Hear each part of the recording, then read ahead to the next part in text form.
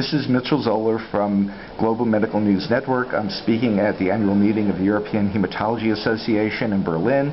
I'm speaking to Dr. Mathias Rummel, who is head of the Division of Hematology at the University of Gießen in Germany. Dr. Rummel just gave a presentation on using Romiplostim to treat ITP patients and having a finding of an effect on the splenectomy rate in those patients. So Dr. Rummel, could you please tell us about that finding, the impact on splenectomy of the treatment?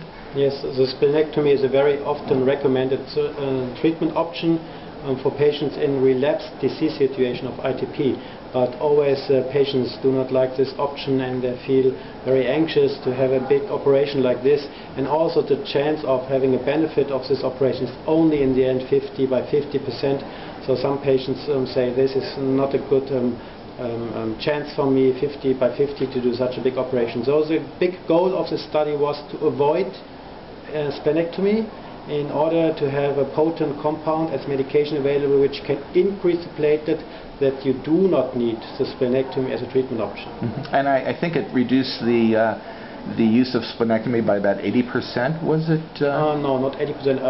I don't remember quite exactly. Relatively, the hazard ratio? 35% patients experience a splenectomy is the standard of care arm, compared to only 5% or 8% in the Romiplostim arm. Right. So about an 80% relative risk reduction. Okay, relative risk reduction, absolute risk reduction, and so on. Yes. And this is the first, although there have been placebo-controlled trials that led to the approval of Romiplostim, this is the first study that actually has looked at a splenectomy endpoint in a controlled way. And also the first study who compared it not only to placebo but to a standard of care treatment. So all other patients who have been not randomized to Romiplostim received some other drugs as cyclophosphamide, danazol, Rituxan, steroids, immunoglobulins, azathioprine, and so on and so on.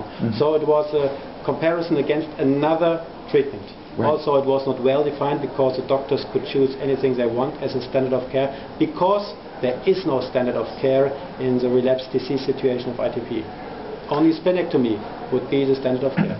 This is Mitchel Zoler from Global Medical News Network.